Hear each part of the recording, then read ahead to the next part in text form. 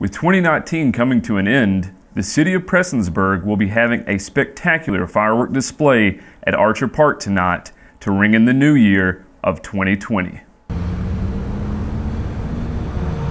We started this quite a while back, and we want to celebrate the new year coming in. You know, we're moving out of the old into the new, all the stuff that people say about it. So what we do is we finish it off or open it up with fireworks. We have a star raising. You know, New York drops a ball, other places do things, but we raise a star for Star City. And at midnight, when it hits a peak as high as we can get it, then when fireworks go off, and the carnival's going to be open, so people go by, relax a little bit ahead of time. But we also are going to have a few things special for some of the first kids 8 and under that get there.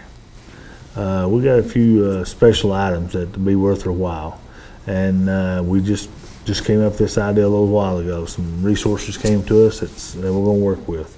You know, we always try to make our holidays, certain holidays and stuff, special for everybody. And we're hoping this to start a tradition of families coming out to watch the star raising. They can sit in their car. You can park anywhere around the park. You'll be able to see everything going on. The carnival has hot chocolate. It has food. I think they have deep fried Twinkies. So, you know, funnel cake.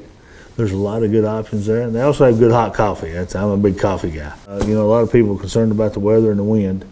Right now we're okay.